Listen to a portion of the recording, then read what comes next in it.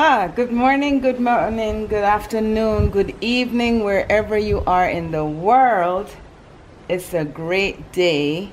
You know why? Because we are alive and well. You're looking at a survivor. I survived Madame Beryl. We're giving her a title, Madame Beryl. People, when I lie, she was scary. She was a force to be reckoned with. This is my first hurricane, and I don't know what others have been like. My father has been through a few hurricanes, and him say, this one you put Ivan to shame. So for you, or you guys who are familiar with how Ivan operated, then that's the comparison. Me not have no comparison. None. All I can tell you, she was something else. But truth be told, I was prepared mentally to deal with Hurricane Beryl. Didn't know what to expect because I've never been through this before.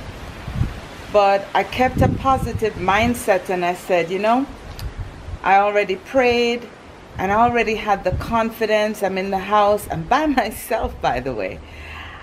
I had the confidence that all will be well. That's my favorite. It is well. It is well. And let me tell you, it felt like it would be well. It felt that it should be well. And it felt like it was going to be well. And I can declare to you right now, it is well. So that being said, we have a little bit of destruction, you know. But what I'm doing right now is celebrating life. And my heart, by the way, goes out to those who have loss of life, loss of property, loss of, you know, any kind of loss. It can be difficult. But the great thing is we can spring back. But like I said, if anybody is suffering from any other loss, you know, my sympathy goes out to you. So for today, what we're going to do is take a walk, and I'll show you some of the images from the storm. You ready? All right, let's go. All right, folks, so let's take a walk. We're going to head down to the beach. You can see the tree them pop down. Nice palm tree them still hanging. Touch tree not going anywhere though. They can take a whipping. I could tell you some stories. Alright, so you can hear the majestic sea. Oh yeah. Let's see what an aftermath of what Miss Beryl left over here. Okay.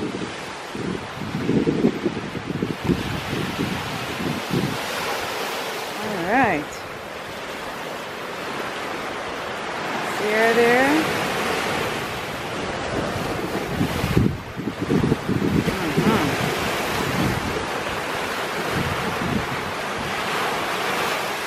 Oh yeah, you can tell something happened.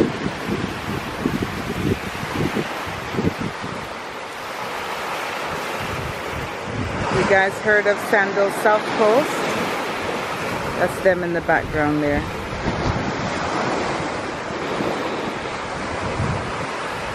And that's the shoreline. Coming closer up to where we are right now.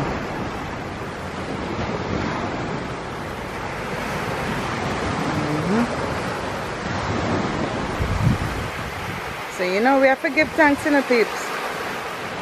That's the way I look at it. We have to give thanks, because I'm telling you, she came with one piece of strength. It made me understand just how strong Mother Nature is. That sometimes we just have to just humble ourselves. Taurus Riley has a song called The Great Equalizer, and came out with that when COVID happened. And the idea is, prior to, let's say, a natural disaster or any type of disaster, some people might think they're on a high level, some people might think I'm on a low level. But you see Beryl, and I apologize for the wind, you guys. You see Beryl, when she come, it was the great equalizer. All of us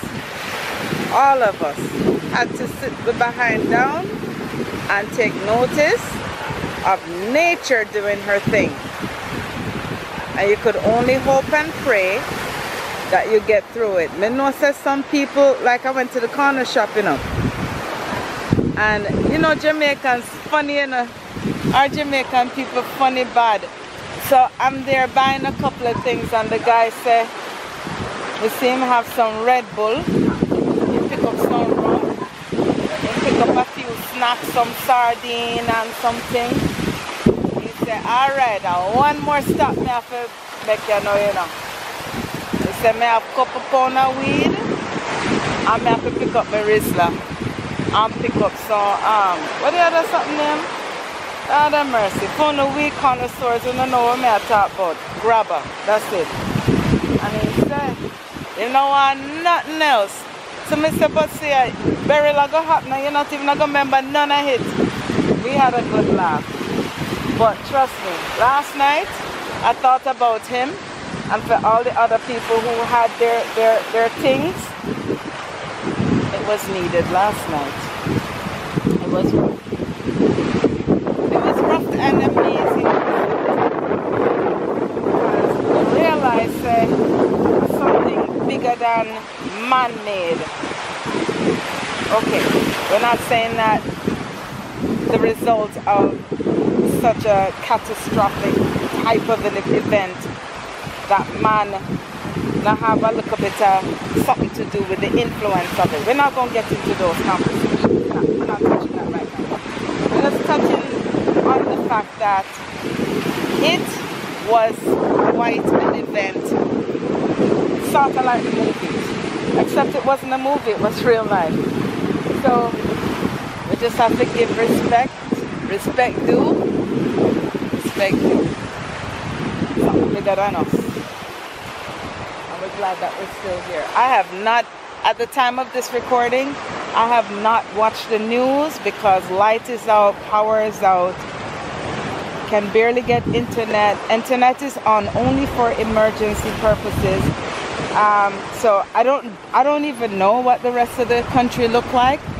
So if I'm speaking as if I have no knowledge, it's because I don't know what's going on there. I'm only showing you my little piece of my experience and what I'm seeing on this end. So we just give thanks that we're here, we're alive, we can tell the story, and we can document this one. Yeah, made it, definitely made it. So just going to give you a little bit more.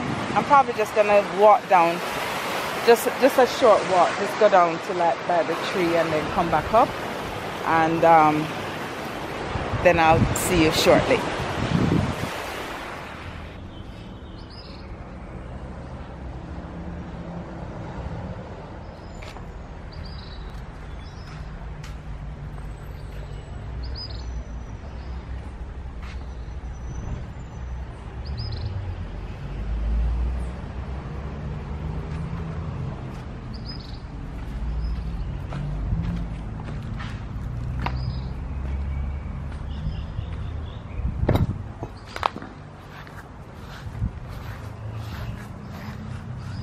See how we're gonna get rid of this mess.